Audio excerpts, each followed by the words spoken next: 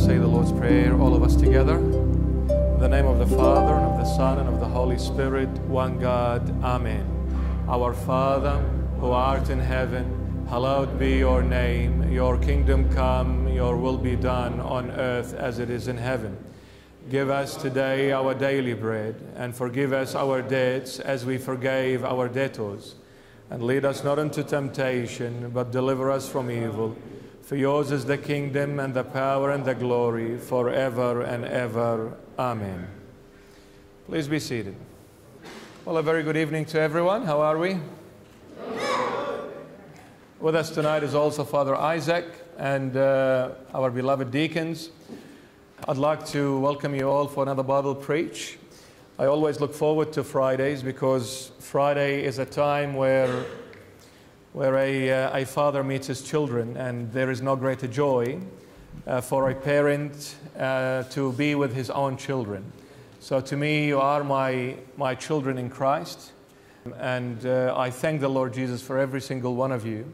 And I pray that you are always in good health and good spirit, close to the Lord, regardless what is happening out there and what's happening in your life.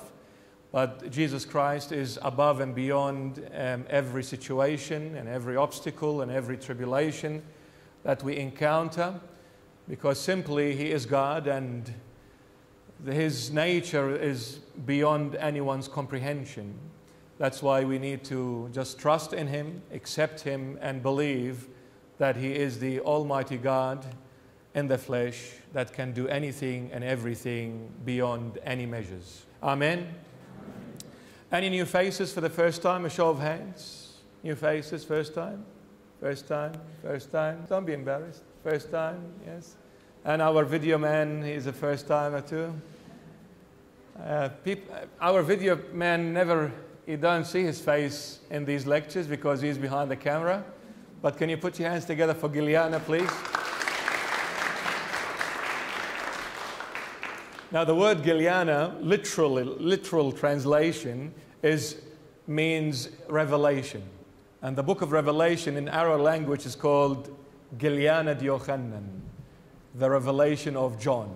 All right, tonight we chose a topic, and it's from the book of Psalms. Specifically, it is Psalm 85. And we're going to be reading 4 verses from the Psalm 85, which is verse 1, 2, 3, and then we will jump to verse 10 because they are connected together. And we won't have the time to go through every single verse, so we thought we'd choose these specific verses for tonight's topic.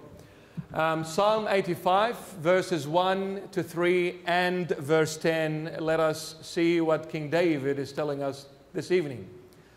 Lord, you have been favorable to your land. You have brought back the captivity of Jacob. You have forgiven the iniquity of your people. You have covered all their sin. You have taken away all your wrath. You have turned from the fierceness of your anger. And then verse 10, mercy and truth have met together. Righteousness and peace have kissed. And glory be to our Lord Jesus Christ forever and ever. Amen. The book of Psalms, which is referred to King David, by the way, not every psalm is written by King David. Specifically, Psalm 85 is written by the sons of Korah. So it is a book that is, or a psalm that is not written by King David. But the majority of the psalms are referred to King David. The psalms are written in a poetic format where there is a lot of contemplation. When you approach the book of Psalms, the most adequate way to really explain it and have a commentary on it is in a contemplative way, because it is written in a poetic way. It's like a hymn, you can sing it. And actually a lot of religious songs are actually sang from the book of Psalms. Lord, you have been favorable to your land. Tonight we're going to talk about what the Lord has really done to make the land favorable. What the Lord has really done to make the land favorable. When we read in the book of Genesis, chapter 1, verse 1, the Lord God created two circles in the very beginning. One circle, he called it the heavens, and the other circle, he called it the earth. In the beginning, Elohim, which is the appropriate translation to the name of God. The Old Testament is written in Hebrew, that's the original text. Now in Hebrew, in the beginning, it was not God that created the heavens and the earth, but it was Elohim or Elohim, more in Aramaic or Syriac. So in the beginning, Elohim created the heavens and the earth. These are the two circles. One is heaven and the other one was the earth. Now, let's come to the heaven and see what God has actually spoke about the heaven. Or if we can say, what is the difference between the heaven and the earth? The Lord God said it. The difference between the heaven and the earth is, he said, just like the heaven is as far as the earth, so as my way of thinking to yours. Just like the heaven is so far from the earth, so as my way of thinking to yours.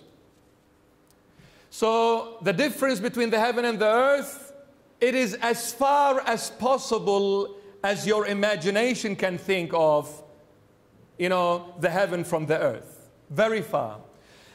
Then we come and ask the Lord God, what do you think of heaven? Job answers it in the book of Job 15:15. In the book of Job 15:15, the Lord God says, but I hold no trust in the holy angels. I hold no trust in the holy angels, and the heavens to me is not pure. I hold no trust in the holy angels, and the heavens to me is not pure. Now imagine this with me for a moment.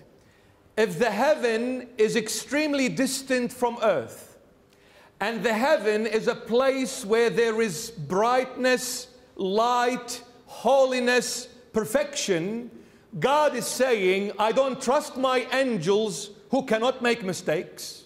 I don't trust them. They don't make mistakes, but I don't trust them. And the heaven that is so distant from the earth, I see it impure for a place to dwell in. Yet when he comes to the land, Job continues and says, how much more then to the people of the earth, of the dirt, of the mud? Now, if God does not trust his angels, who are spiritual, illuminative beings without errors, and the heaven is so pure, but he says to me, the heaven is not pure, and I can't trust the angels. But when it comes to the land has been favored to me. Yet the land is full of dirt and filth. But he says, the land, Lord, you have been favorable to your land. Who is this land? By the way, we are the land. Where did we come from? Mother Earth and Mother Nature. So this land, which has been favored by God, is the human being. But is it every human being? No. Because the Bible says that every human being that came to the face of this land, this earth, has fallen short of the glory of God. Everybody has veered off the path and they fell short of the glory of God. No one is good. There is no one good but God. But there is one land that came in the end of times. This land, when it surfaced up, he said, when this land appeared in your land, the land became favorable to me. And that land is Jesus Christ of Nazareth. If we human beings are the land, then Jesus took up upon the human beings and became a man like us, as St. Paul mentions in his epistles to the Corinthians. Now, let's come to the land. By the way, this land was condemned by God twice. This land that is now favorable to God was condemned by God twice.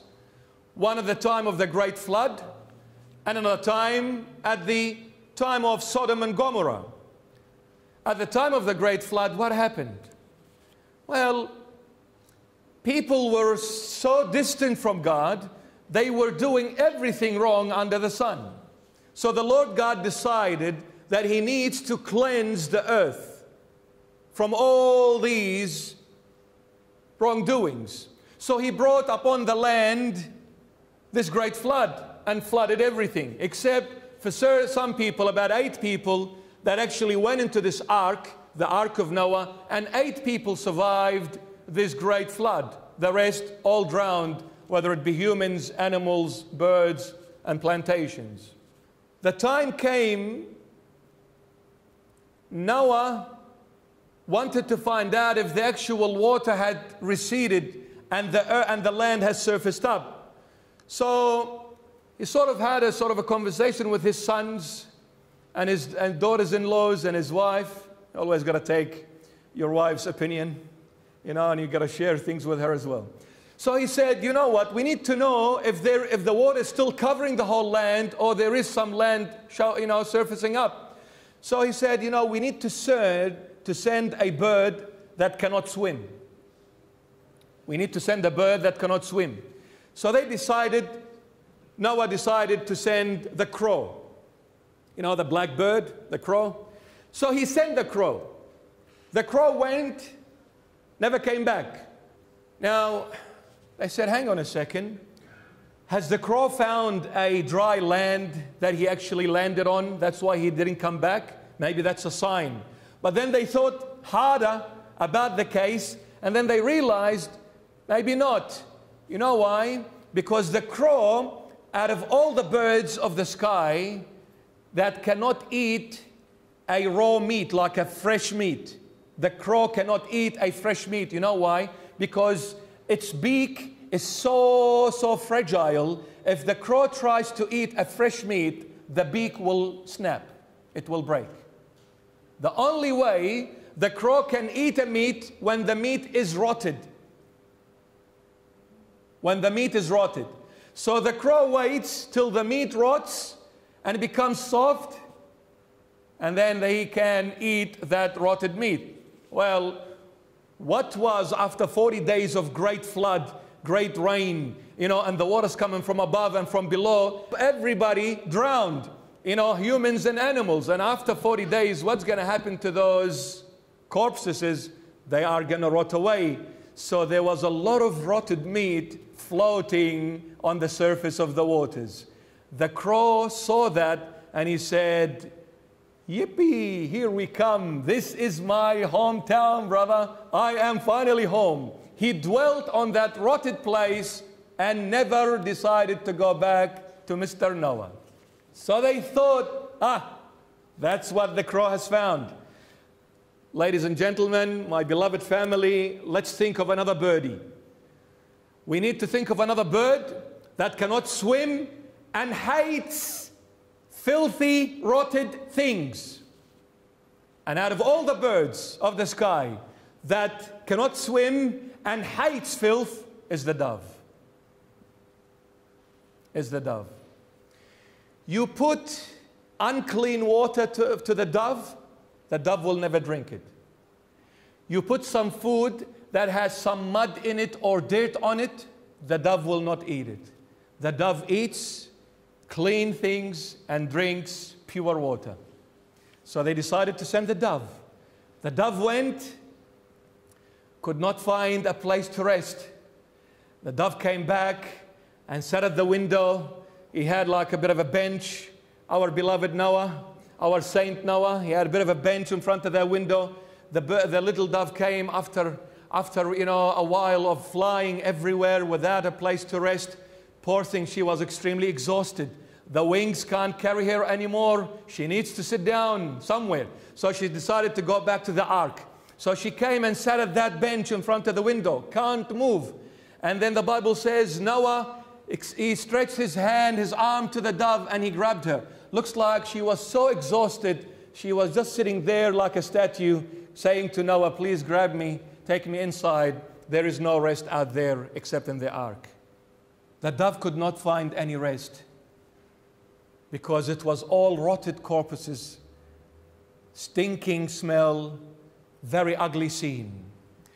But the dove found a place to rest. Many centuries later, when the land surfaced up from the waters. At the time of Noah, the land was underwater.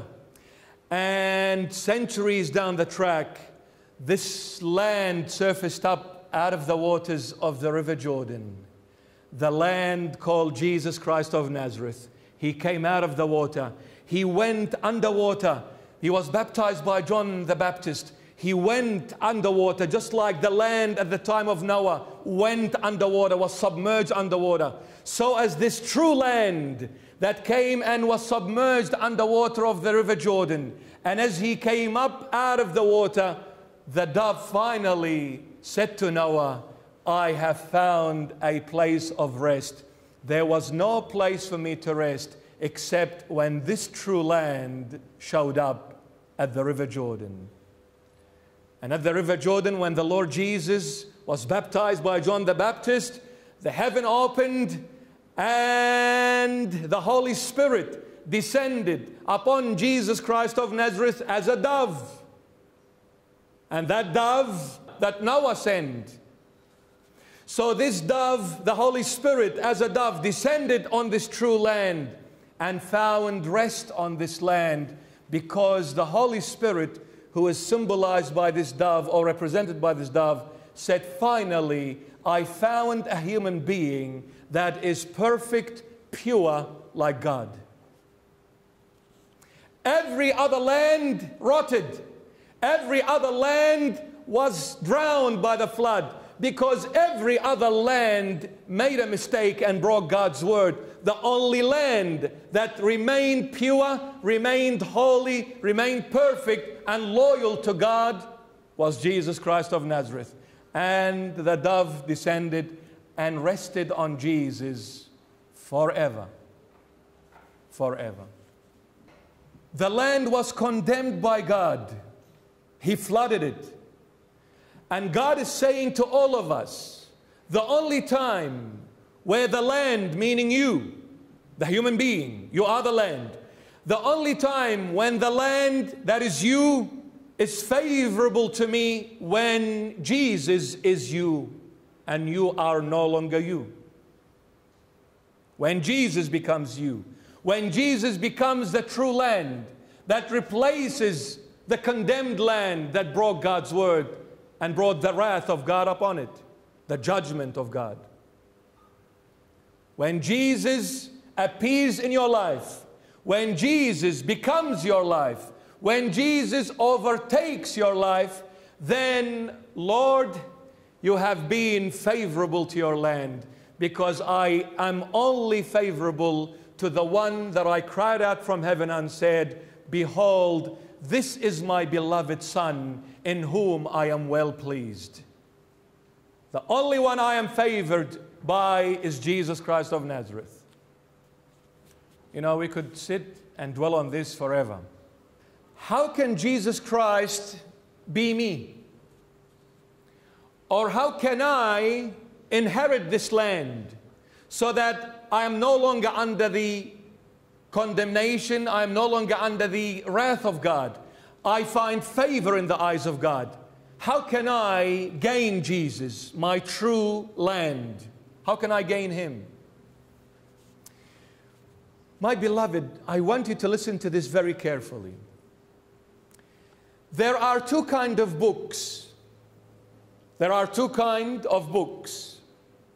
One book is in your head, the intellectual book. The intellectual book. And the other book that is in His book, called the Holy Bible. When you read the Holy Bible, you are reading the very thought of God.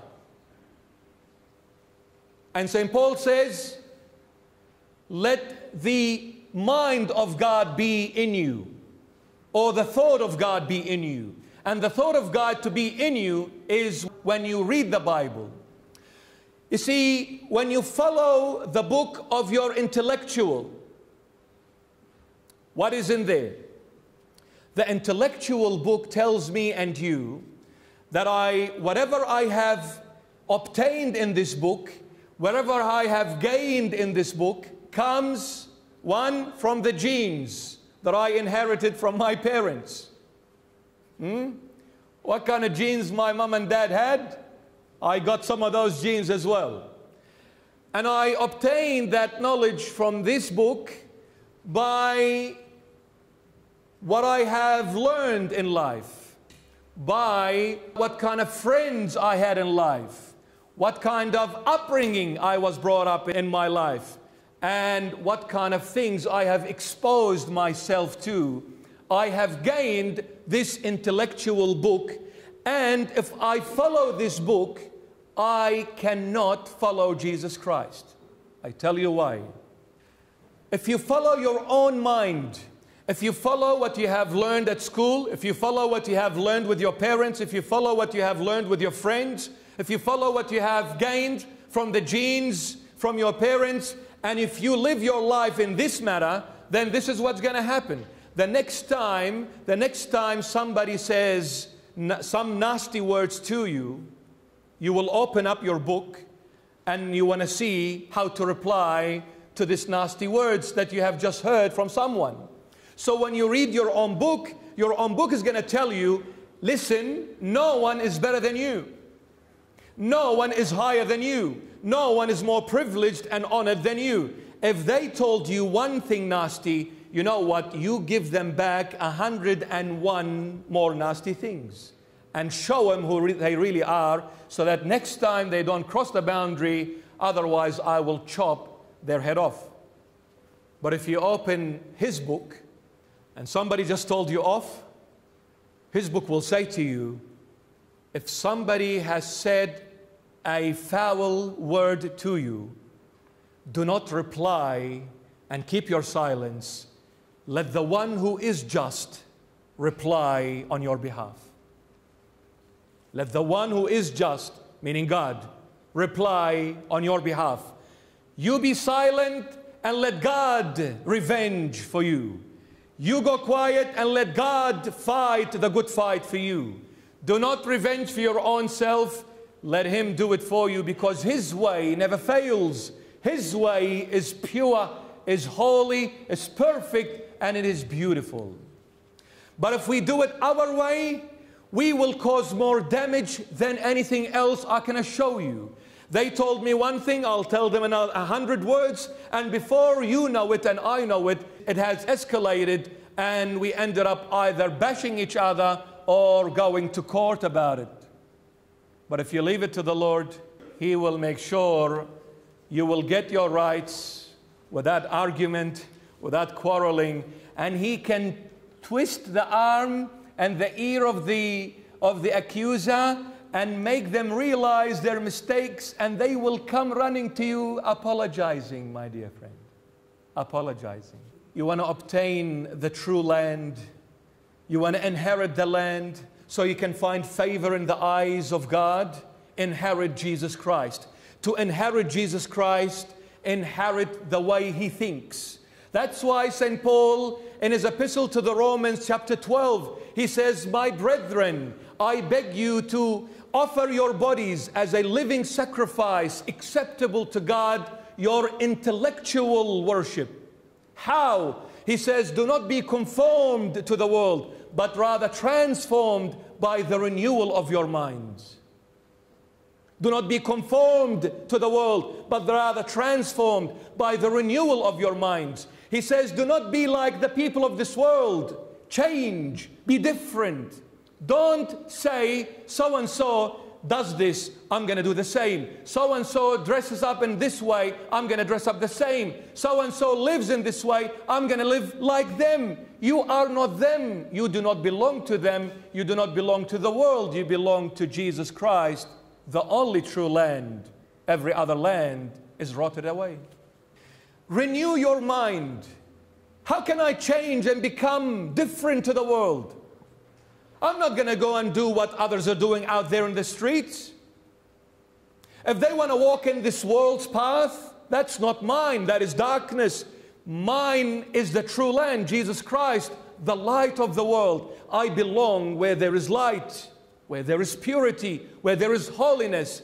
How can I renew my mind so that I can be transformed of this world? St. Paul, he says, the only way to renew your mind is focus on the word renew.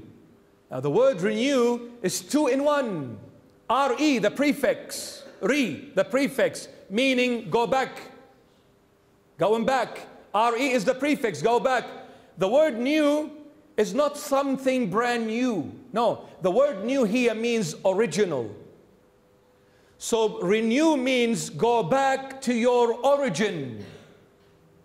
Go back to the thing that is original. What is original? Only one thing, God and His Word. That's the only thing that is original. Because nothing came before Him. And nothing will ever come after Him. So you want to change? Go back to your origin. Renew your mind. What is in the mind? Words, thoughts. How can I change my way of thinking when I replace my way of thinking with God's way of thinking? And where is God's way of thinking? The Holy Bible. The more you read the Bible, the more you're going to think like Christ. And the more you think like Christ, the more you're going to behave like Christ and act like Christ. Because, my beloved, the very first thing that starts in us is an idea. When the idea matures, turns into a thought. When the thought matures, turns into a word. When the word matures, turns into an ideology. When the ideology matures, it turns into a philosophy. When the philosophy matures, it turns into a lifestyle. The way you think is going to end you up with the way you live. Because what you think of is what you're going to do. And what you believe in is what you're going to apply in your own life. Very simple. You expose yourself to lies, you will lie. You expose yourself to impurities, you will become impure. You expose yourself to holiness, the holiness will turn you into a holy person. Lord, you have been favorable to your land. Yes, I'm only favorable to my Jesus. Whoever accepts Jesus, they find favor in my eyes. The only one I am pleased with is my Son. And that's why John 3:16, the heart of the Holy Bible, and so God loved the whole world that He gave His only begotten Son, so that whoever believeth in Him shall not perish but have everlasting life. The center of the Bible, John 3:16. You see, He came, God loved the world. God, out of love, created the world. And He loved the world. But when He came to give His Son, the Son died for the whole world. Jesus, with His precious blood, He purchased every single human being from Adam till the last person comes. Jesus died for the Christians after Him, for the Muslims, for the Buddhists, for the Hinduism, Shintoism is Japanese, for the Hindus, for the atheists. Jesus died for every human being. But did the whole world survive? Was the whole world saved? No, because the verse says, so that whoever believes in Him shall not perish. He died for the whole world, but you are only saved when you believe in this salvation. When you accept Jesus Christ as the only true Savior of your life, then you are saved.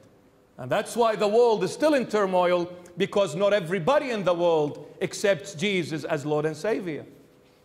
But those who accept Him, He guarantees you eternal life. When you accept Him. What does the word mean, accept? Meaning listening to what He says. Doing what He asks you to do. And the Lord said it to His disciples, if you love me, then you will do what I ask of you. If you love me, then you will do. It is an absolute contradicting statement to say to someone, I love you, but I will never listen to you. It just doesn't make sense, does it? How can you love someone and not do what they ask you to do? You see, love does wonders. So when you love someone, you will do what they ask you to do. Anyway, you have brought back the captivity of Jacob. You have brought back the captivity of Jacob. He did not say Israel, but he mentioned Jacob precisely. Why? Because Jacob was the name prior to receiving the blessings from God, and Israel is the name after receiving the blessings from God. Who is Jacob? The son of Isaac. Who is Isaac? The son of Abraham. So Jacob is the grandson of our father Abraham. Jacob had 12 children. Those 12 children increased and became the 12th tribe of Israel. So out of Jacob, the Israelite nation came up. Now Jacob, his name, the name Jacob was prior to receiving the blessings. But after he received the blessings from God, he became Israel. Israel. Now, you have brought back the captivity of Jacob. What was the captivity of Jacob? When the Lord God brought back the Israelites from Babylon. When they were taken captive to the land of Mesopotamia, Iraq, where I come from. So, when they were taken in exile to Iraq, Mesopotamia, Babylon, when they were brought back out of that captivity, well, that's what the psalm is talking about. You have brought back the captivity of Jacob. Jacob is the name prior to blessings. Israel is the name after blessings. Now, what is the blessings that Jacob received? You know what the problem with a lot of people, especially Christians, when we believe in God, our assumption and our sort of way of thinking about God, that God will give me everything I want. You know, it's a natural instinct that, you see, God is mighty, He is powerful. You know, whatever I ask Him, He's going to give me. So when things don't seem to be the way, I start questioning God, and not only question Him, but I go against Him. And I start arguing and then walking away from God. But you see, Jacob thought that when you're blessed by God, you're going to get something awesome. And that's why his brother Esau, it's not our topic, but you see, his brother Esau decided that he was going to kill his brother Jacob because Jacob stole the blessings from Esau through the teachings of his mom. Sometimes mothers teach the wrong things to their children. So mommy said to Jacob, mommy's boy, do a bit of a twister and get the blessings from your dad. So he gets the blessings. And then Esau said, since my brother stole the blessings from me in a sneaky way, I will kill him 100%. Anyway, one night, Jacob is fighting with this angel all night long.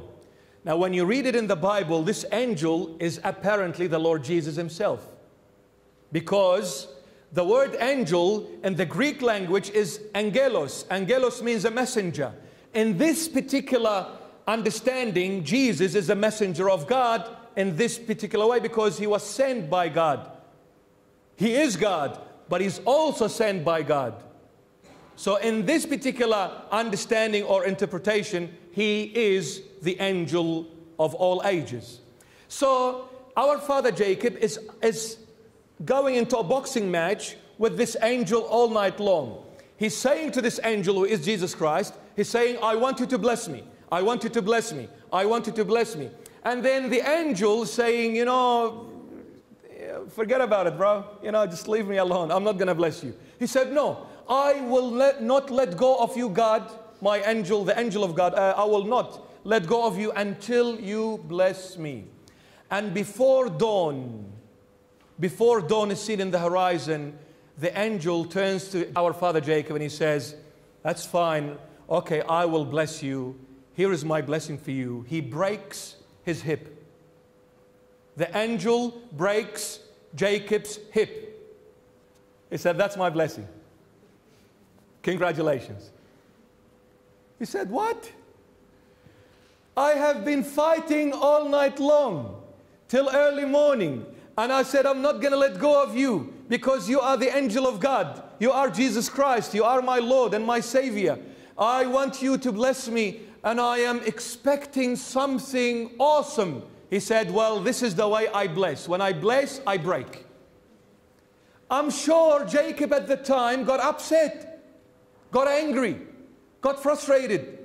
And all of us are like Jacob, don't we? When we go and pray about something and we visit every single church in the entire Sydney region, and we bring all the saints down, Saint Charbel Allah Khalik, and Saint George, and we ask all the saints just for one thing to happen in our life, and then at the end of all those prayers and fastings, we get totally opposite to what we asked.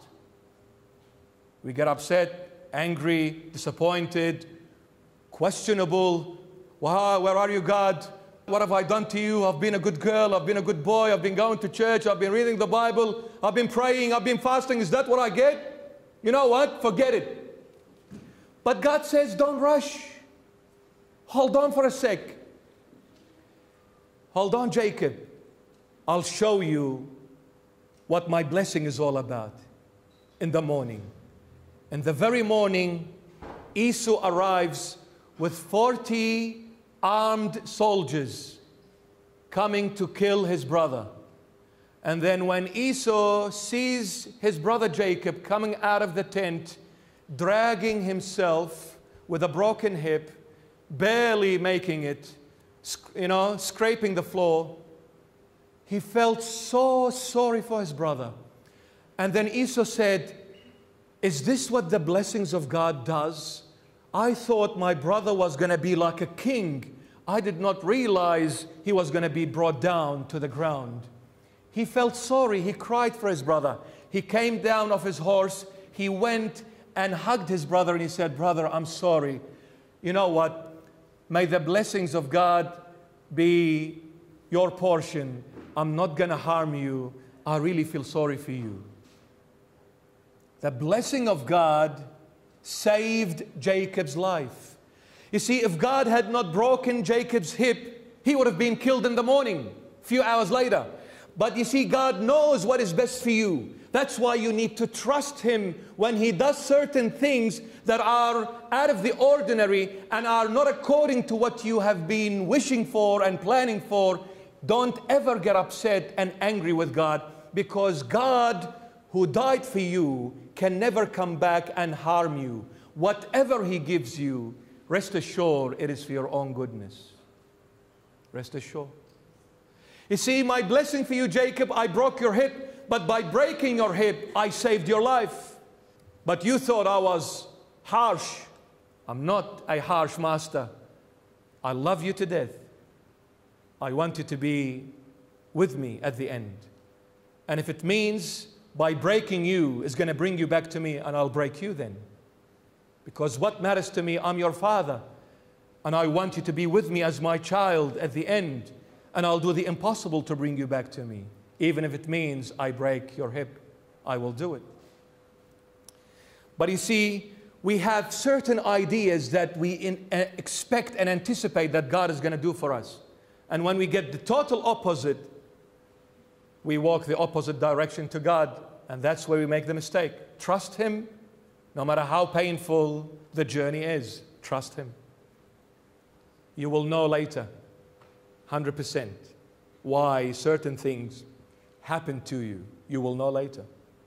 You have forgiven, by the way, the blessings for the Christian world is baptism. You see, after baptism, our names are changed. You see, Jacob received the blessing and his name was changed from Jacob to Israel. Israel, the children of God, the family of God. Israel, El is God in Hebrew. And Israel means family, the children of God. When did we become the children of God and the family of God? Through the holy baptism. We were adopted to God as children through the holy baptism by our Lord and Savior Jesus Christ, the only begotten Son of God. In the holy baptism, our name was changed. Every one of us has a name that is given to us by our own earthly parents. And by the way, God calls us by the name that our parents gave us. So He respects your parents. You should respect your parents too. You see, whatever your parents call you, God will call you by that name. But there is another thing.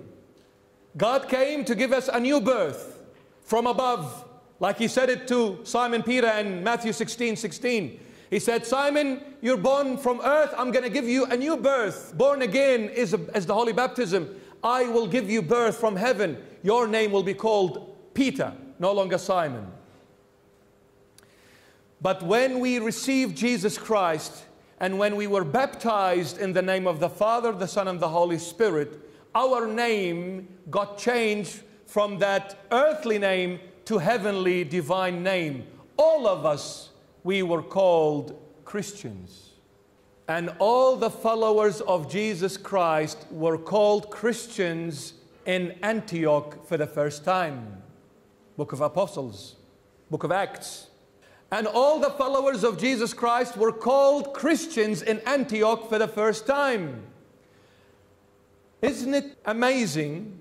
Have you ever seen a Jewish person called Moses? Or if you want to call it Christ, Christians, what would Moses then be? Mosian? Has any Jewish person believed in Moses were called Moses?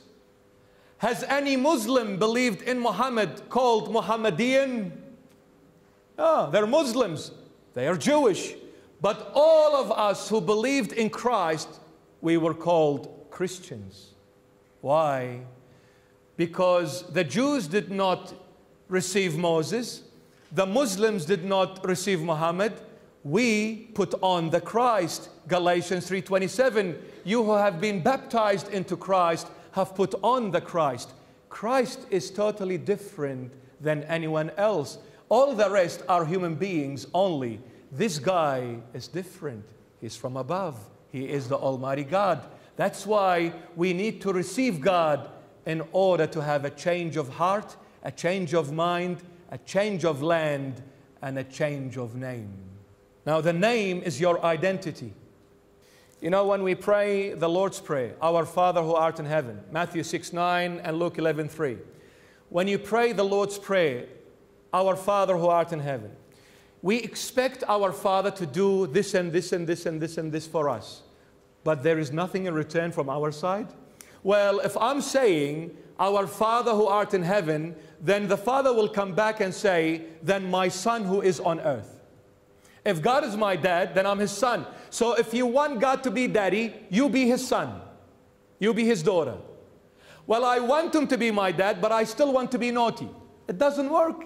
You have to be a son worthy of this Heavenly Father. Yes? Did you know, my beloved, you know why the Lord Jesus adopted us as children to God through baptism? See, adoption is extremely important. You know why?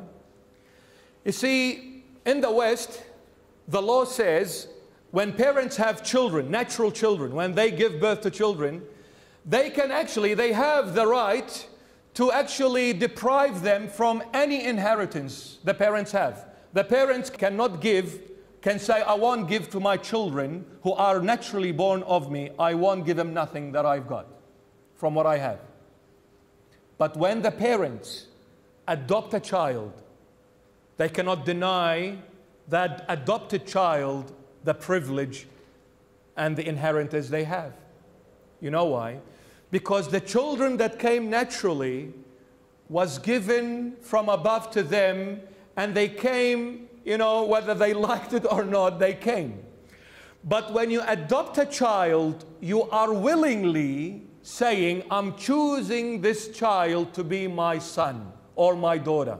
You are deciding to make this child your own. When you decide to make them your own, you cannot come back and say, I won't give him nothing. So you have full privilege as an adopted child to whatever the adopting parents have. That's why Jesus adopted us to God the Father, so that whatever God the Father has as adopted children is ours now, guaranteed. Cannot take it away. God cannot go back on His word and say, I don't want you anymore. You see, He chose us to be His children. It was His choice.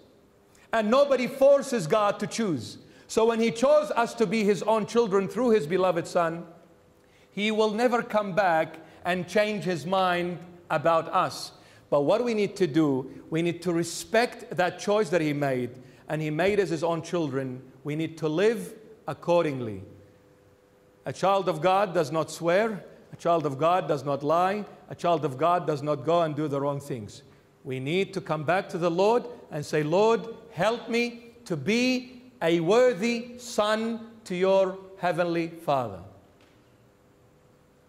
So forget about clubbing, right? And forget about the Sabufa Habibi in the back seat with all the good-looking girls sitting in the car, and you've got a P plate and you're driving 120 Ks in a 60 zone. Don't do that, because that is not a behavior of a son of God. Yeah? The child of God says to his friends and to her friends, let's go to church. Yeah? There's a Bible preacher and there's a good-looking bishop who's doing the Bible preach. Let's go and listen to him. The child of God says, let's go and visit someone in hospital. Let's pray for the sick. Let's pray for the poor. Let's pray for someone who is in need. Let's remember those who are struggling in life. That is the behavior of a child of God. You have forgiven the iniquity of your people. You have covered all their sin. God has forgiven the iniquity of His people and has covered away all their sin. What is the difference between iniquity and sin? Who can tell me? Iniquity and sin. Okay, very good. Iniquity is any mistake that is done directly against God. Any mistake that is done against God directly, that is called iniquity. Any mistake that is done directly against a human being, one-on-one, that is called a sin. See, when we make a mistake against one another, the Bible calls it sin. When I hurt someone, that is sin. When I hurt God, that is iniquity. Now, the punishment of iniquity is much, much greater than the punishment of sin. And that's why when the Lord God gave the 10 Commandments to Moses, yeah, remember that? The 10 Commandments to Moses, He gave the 10 commandments.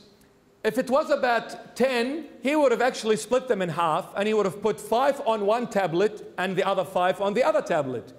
But God put 4 on one tablet and 6 on the other, because here he wants to send us a message why I've done that. So it's not just about 10 dividing them into 5. It's about, there's a difference in these commandments. Can we actually go to those commandments, my dear? The tablet on this side is relating to God. The tablet on this other side is relating to humanity. The tablet that is relating to God is inequity if we break it. But if we break the other one, it is called sin. And the punishment is totally different. Now listen to the one that is against God. Have we broken it? Let me see if we have. The first one, you shall have no other gods before me. You shall have no other gods before me.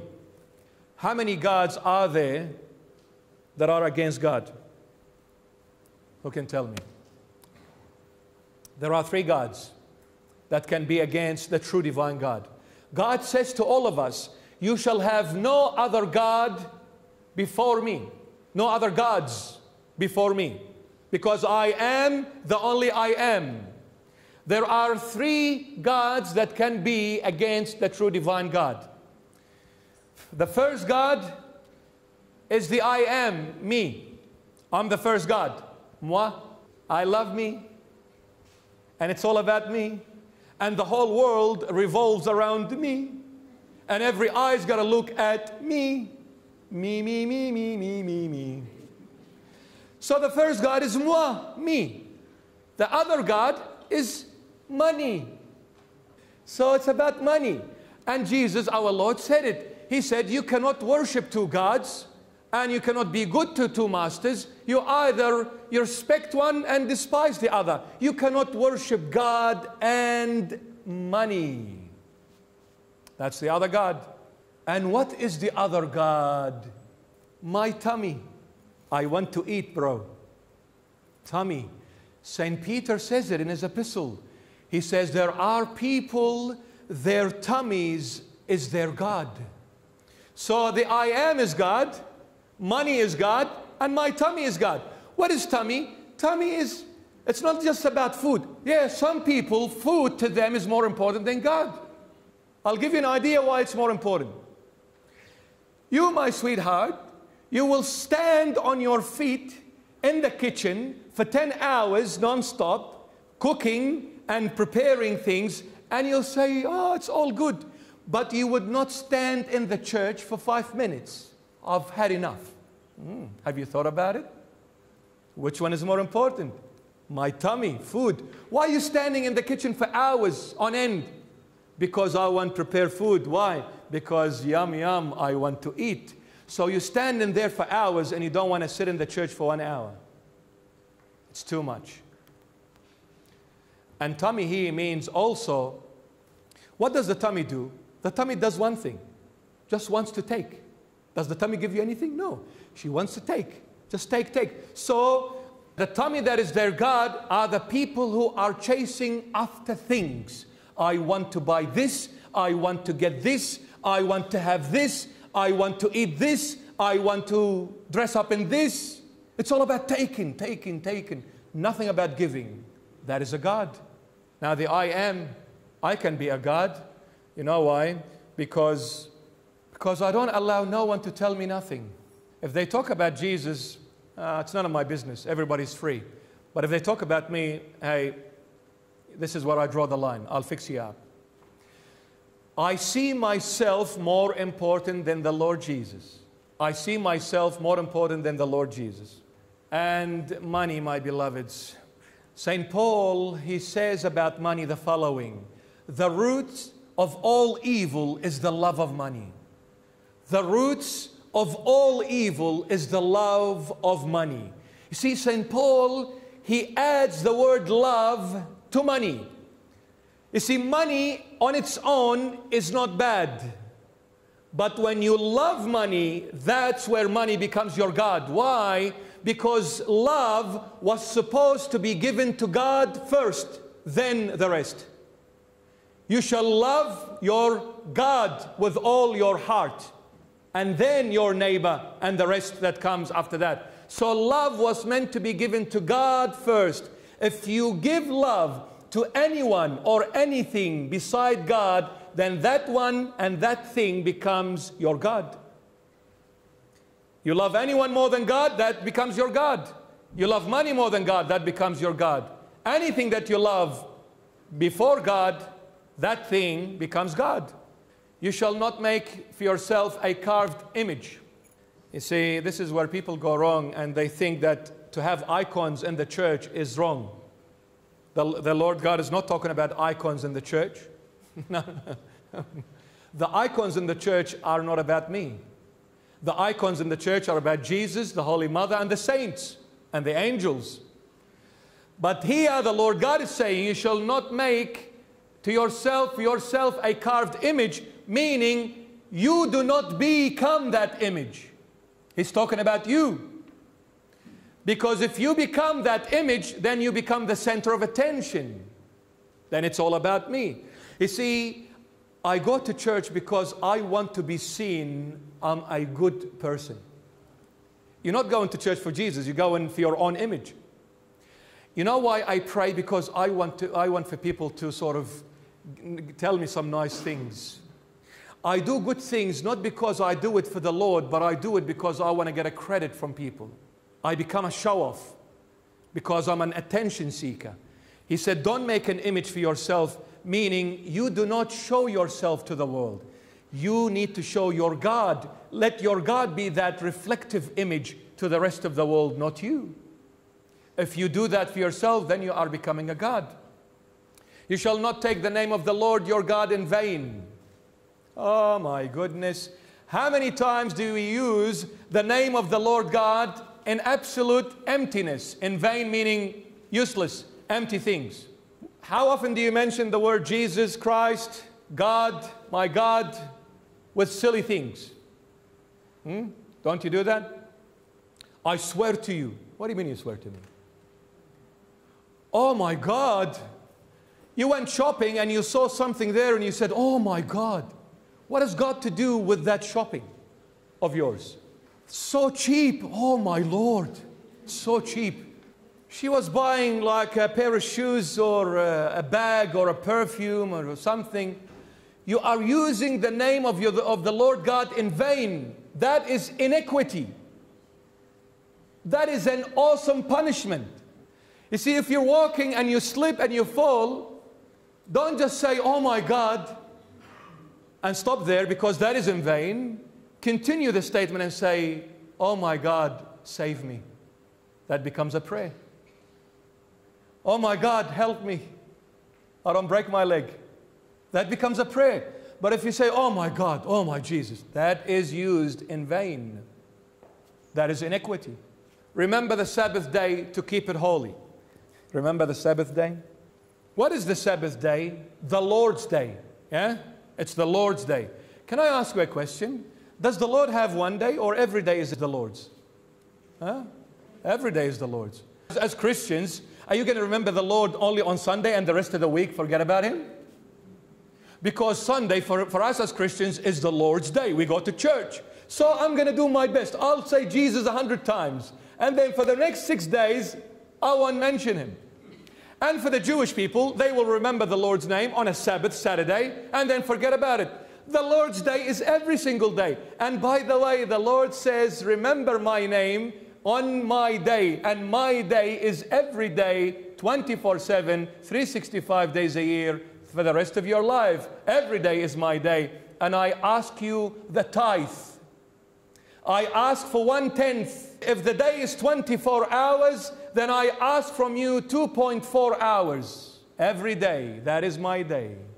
Remember the Lord every day for 2.5 hours. And He will remember you forever and ever and ever. So don't just remember the Lord when it comes Sunday for Christians and Saturday for Jewish people. His day is every day, my beloved. And the other 6 is sin, which is we do against each other, which starts by honor your father and your mother. Do we honor them? I'll leave that to you. If we don't, then we are sinning. You shall not murder, you shall not commit adultery, you shall not steal, you shall not bear false witness against your neighbor, you shall not covet your neighbor's house. So don't look at your neighbor and say, I'm going to get what they have.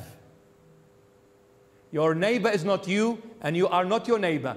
Do not envy no one, do not be jealous of no one, and do not try and copy no one. You are a unique identity. Your fingerprint, no one else has.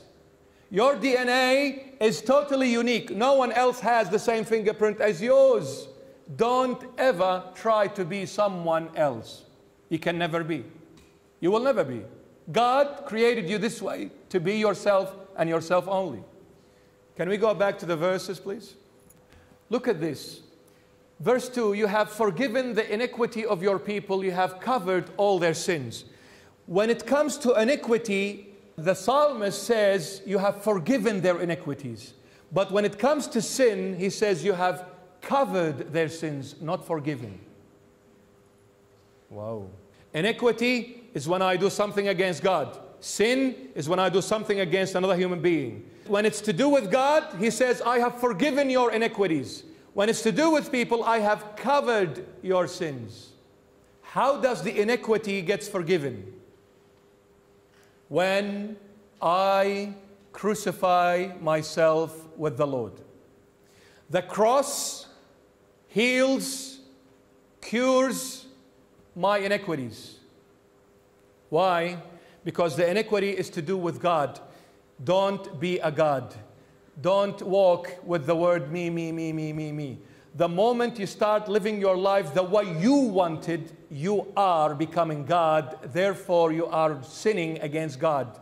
The only way to correct this mistake is to say, I am being crucified with the Lord so that I can live not myself, but Christ who lives in me. I need to deny myself, and denial is the cross. The cross deals with iniquities, things that are done against God. For me to be free from them and for God to forgive them, I need to crucify my own self with the Lord. Crucifying meaning dying. Dying meaning denying myself. I live not for myself, but I live for my Lord Jesus. Don't do things the way you want Him all the time. See what the Lord wants of you. Because you know what? When Jesus died, He purchased us with His own blood. We don't belong to ourselves. I don't own myself anymore. So neither my tongue is mine, nor my heart, my mind, my whole being. Everything now belongs to Jesus. I can't do things the way I choose to. It's got to be through the Lord's. It's got to be through the Lord's. But when it comes to sins, He covered it. How did He cover our sins? With His blood. With the cross, He forgave our iniquities. With His blood, He covered our sins. And He said, I do not see them anymore. I've covered them with my blood. You have taken away all your wrath. You have turned from the fierceness of your anger. I'll have to sort of rush through it. The wrath of God was taken away from us because of His Son dying on the cross. The wrath of God was taken away from us because of His Son dying on the cross. Some people come and say to the Christians, you guys say that the Holy Bible is made out of the Old Testament and the New Testament. How come the God of the Old Testament is totally different to the God of the New Testament? We see the God of the Old Testament, someone with a sword, someone very harsh, very awesome. He eats you alive when you make a mistake. But when we come to the God of the New Testament, we see a totally different God. Someone so kind, so forgiving, so merciful, totally different. How come they're the same? Well, they are the same, my dear. The only difference is the law of God is the same. The wage of sin is death. That remains for the rest of your life. The Word of God never changes. But what has changed? The Old Testament, the people walked under the mercy of the law. In the New Testament, the people are walking under the mercy of grace. Under the mercy of grace. Now, in the Old Testament, they were walking under the mercy of the law. The law has no mercy. 1 + 1 = 2. You make a mistake, I chop your head. If you do an 80 Ks in a 60 zone and the copper gets you on the radar, you're gone. You don't go to the copper and say, please, I'm a good boy, I behave well. Sorry. The law says you are speeding, I have to book you. That is the law. That's why in the Old Testament, anybody broke God's word was punished. But in the New Testament, the law still applies. Anybody breaks God's words gets punished. But this time the punishment is put upon Jesus Christ. He cops our punishment. We make mistakes, He cops it, poor thing. That's why we don't feel it. Otherwise, God would have chopped us all if it was not for His Son. Guys, this is the truth, the whole truth, and nothing but the truth. So help you, Jesus Christ of Nazareth. It's not a joke. Jesus has been suffering for the last 2016 and going on to 17. Non-stop. Every time you and I make a mistake, we go to God and say, I'm sorry. Jesus gets the punishment. Every time. His blood has been shedding for over 2,000 years non-stop. That's why we can still breathe and go out and come in freely. Believe me, Jesus suffers beyond anyone's imagination. If He just reveals a drop of His suffering, all of us, we will die. He loves us so much. He cops it every single time we make a mistake and then we say, I'm sorry. Jesus has to suffer. It's the same God. But the wrath of God has been put upon His only Son. Upon His only Son. So don't think when you make a mistake it's a joke. Don't think when you say a few words so easily it's nothing.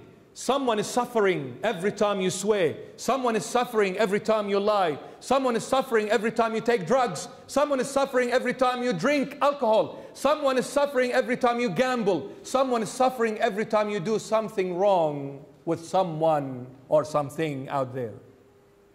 Someone is suffering.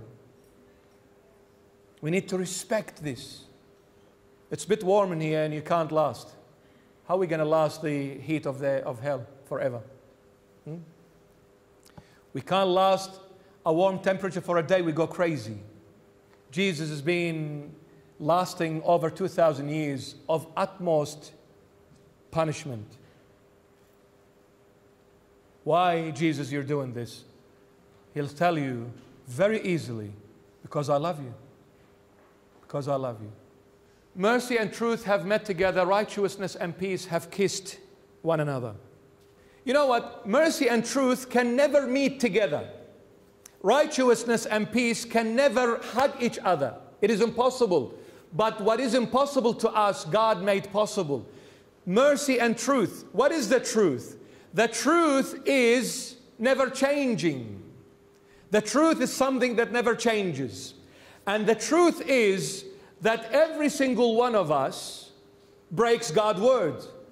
There is no one in us that does not make a mistake, whether with your own way of thinking or with your own deeds. We sin with the way we think and we sin with the way we do things. Everyone, if you look inside of your heart, you will see there is a lot of dark rooms in that heart.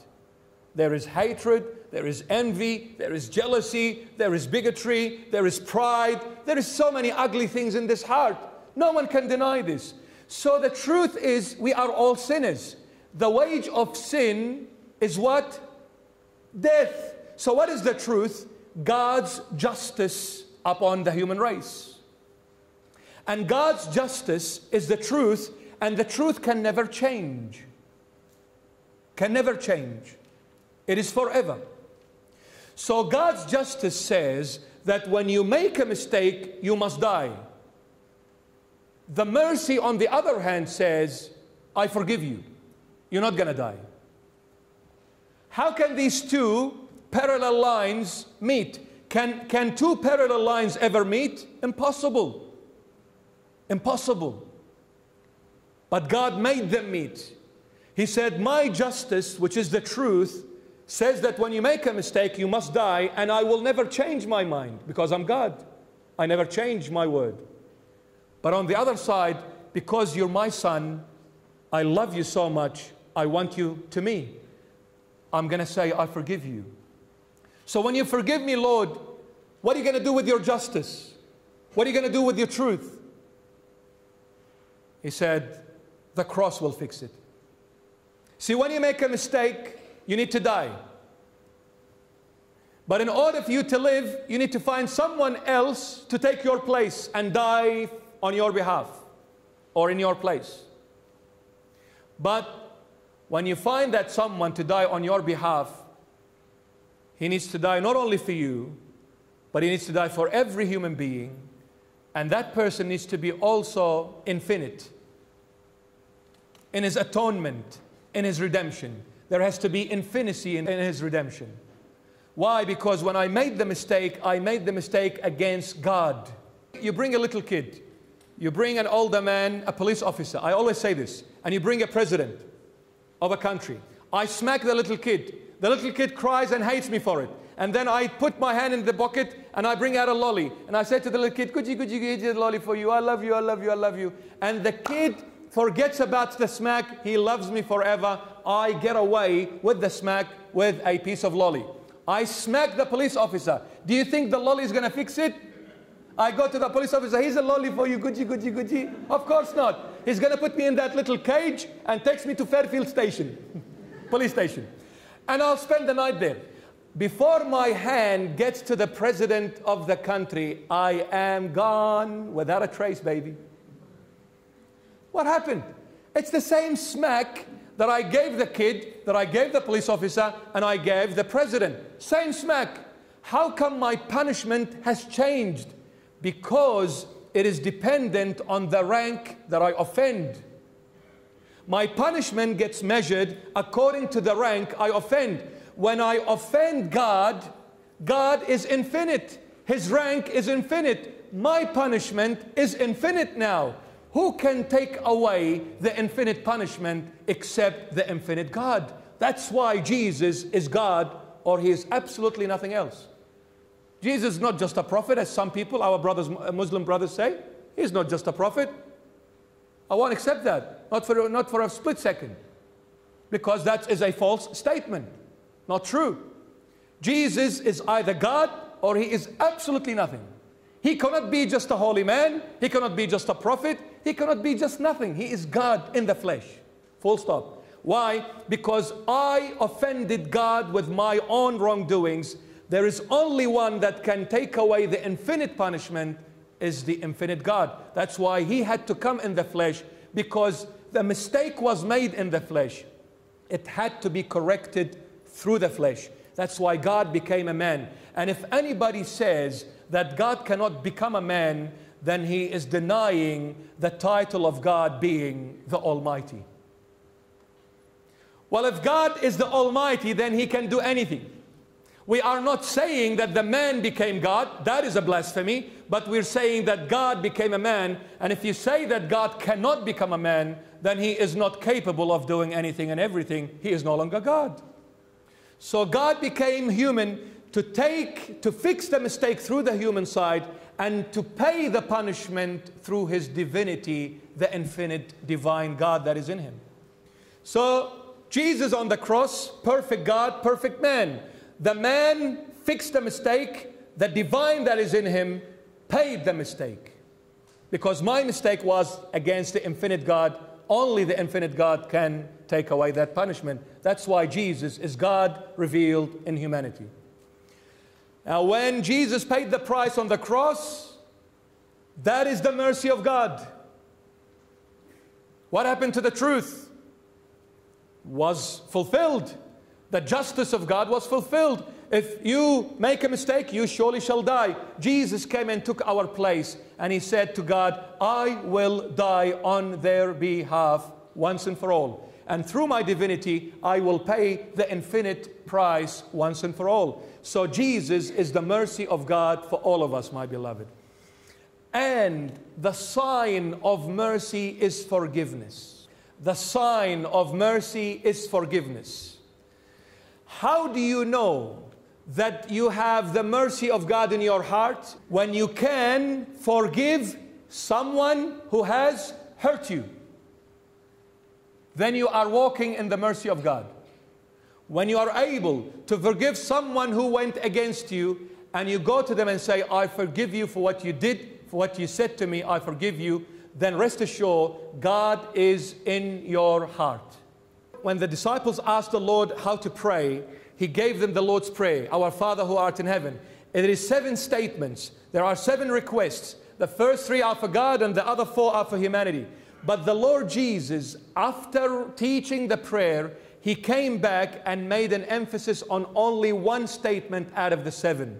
Which one? He says, if you do not forgive your other people's wrongdoings, neither your heavenly Father will forgive your wrongdoings. But if you forgive other people's wrongdoings, so as your heavenly Father will forgive yours.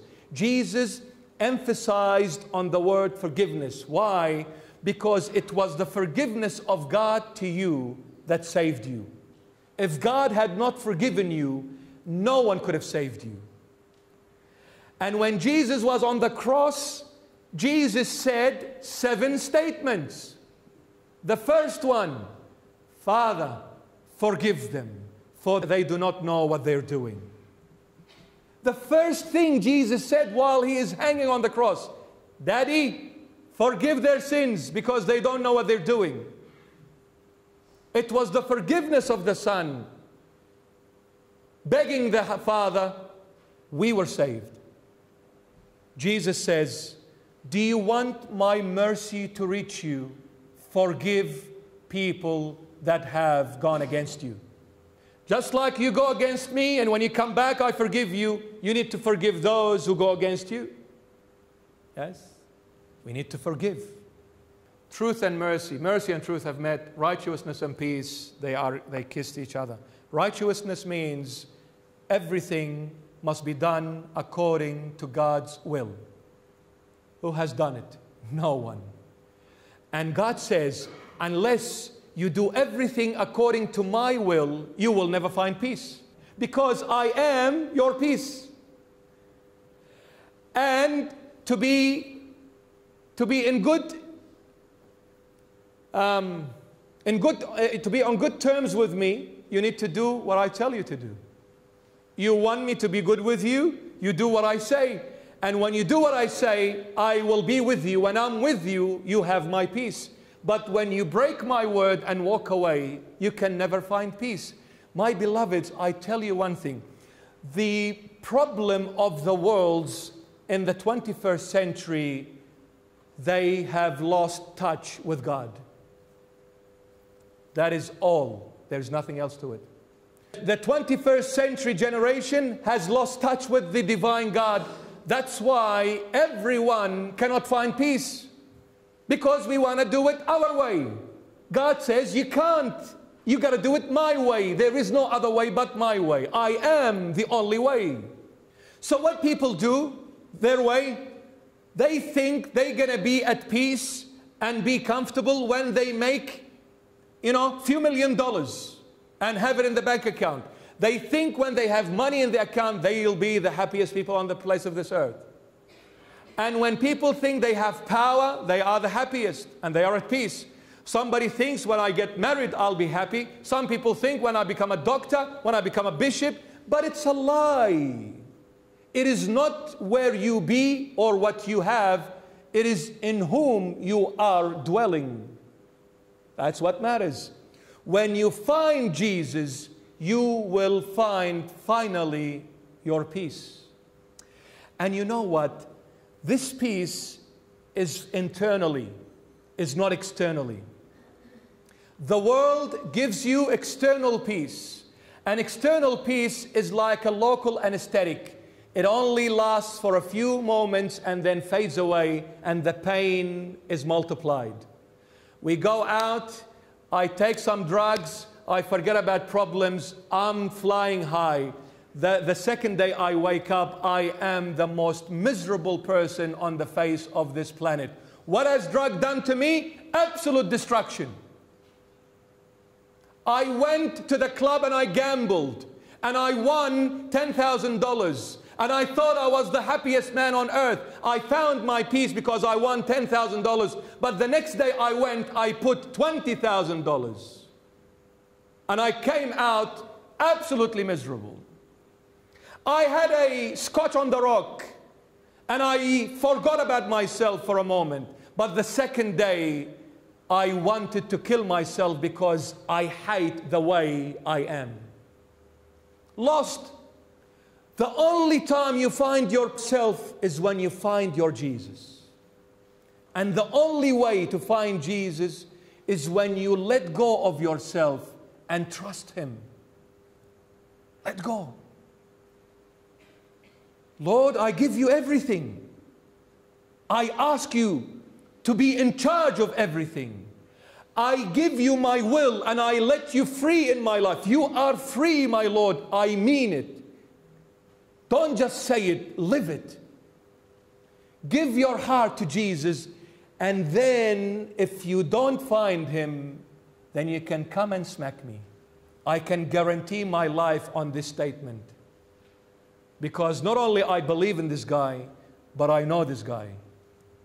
Jesus is not a story. I've seen Him, I've kissed Him, and I've pinched Him. He's good looking. From every angle, every aspect, He's good looking. He is amazing in His love. He is amazing in His beauty. He is amazing in His holiness. He is amazing in His mightiness. He is amazing in His salvation. He is amazing in His redemption. He is amazing in His friendship. He is a true friend. A true friend. He can never fail you. He can never fail you. Lord, you have been favorable to your land. And your land is your Son. And God says, whoever chooses my Son, they shall find favor in my eyes. Because the only one I recognize is my Son out of the whole human race. Because the only human being that came in the history of mankind that did what I said to the dot, fulfilled every law, fulfilled every commandment, fulfilled every desire of my heart is my Son, Jesus of Nazareth. Whoever takes Jesus as Lord and Savior to their life and on their life, they will find favor in the eyes of the Almighty God. You choose my Son, I choose you, because I've only chosen one, and that is Jesus of Nazareth. Accept Him in your life, you're accepting God to be your Heavenly Father.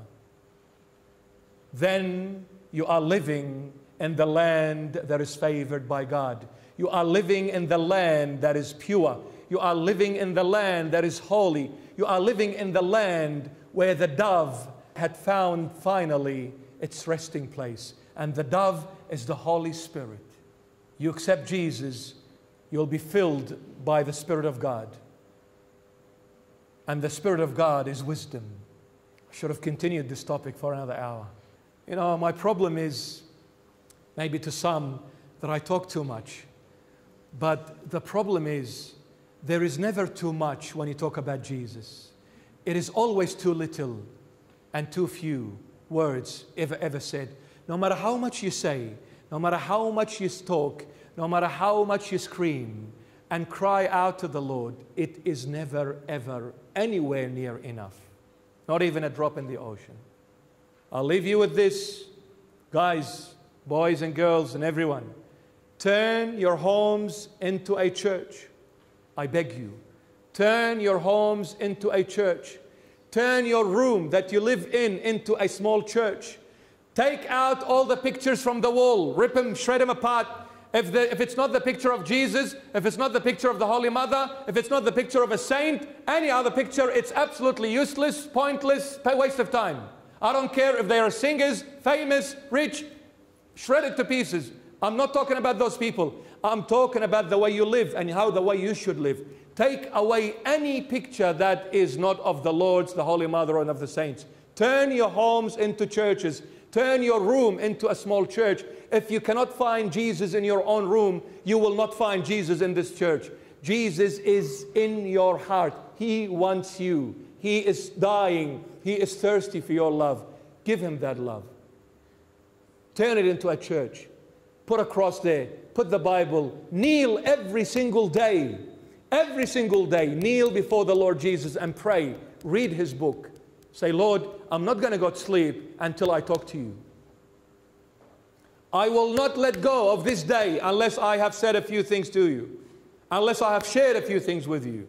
Unless I come and say to you, Jesus, I love you. Jesus, I adore you. Jesus, I worship you. Jesus, you're my holy Father. Jesus, you are my holy companion. You are my only friend. You are the only one I want. I don't want no one else but you, my Lord. I want you. I want you. Give Him your heart. Give Him your life. And see what the Lord is going to do. Lord, you have been favorable to your land. God bless you. Let's stand for the finale prayer, please. All of us together. In the name of the Father, and of the Son, and of the Holy Spirit, one God. Amen. Lord, make me an instrument of your peace. Where there is hatred, let me sow love. Where there is injury, pardon. Where there is doubt, faith. Where there is despair, hope. Where there is darkness, light. Where there is sadness, joy. O divine Master, grant that I may not so much seek to be consoled as to console, to be understood as to understand, to be loved as to love. For it is in giving that we receive. It is in pardoning that we are pardoned. It is in dying that we are born again to eternal life. Amen. May the Lord Jesus bless you, guide you, and protect you now and forevermore. Amen.